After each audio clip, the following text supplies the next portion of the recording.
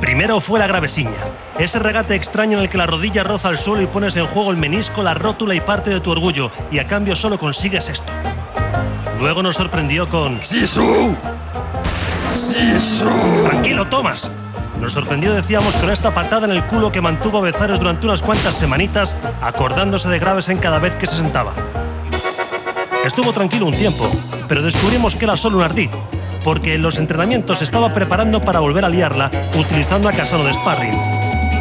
Con estos precedentes llegamos al partido del sábado. Tenía una tarjeta amarilla y pugnaba por un balón con Costa.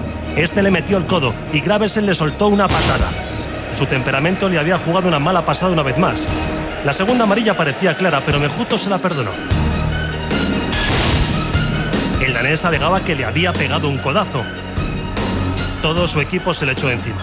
Todos le echaban la bronca, desde Woodgate a Ronaldo, pasando por Guti. Todos le pedían tranquilidad para evitar dejar al equipo con 10. Gravessen se veía impotente. Por eso celebró el siguiente gol en soledad. Pero cuando recuperaba la posición, Woodgate y Mejía volvían a la carga. Él era incapaz de convencerles de que le había pegado un codazo. Así que Gravessen se marchó del campo convencido de una cosa. ¡Jo! En este equipo parece que nadie me entiende.